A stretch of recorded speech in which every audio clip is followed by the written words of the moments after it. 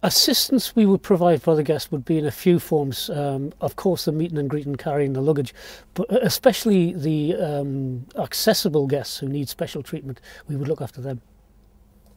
We would provide our guests with assistance from when they arrive, taking their clubs out of the car, transporting them downstairs onto the buggies.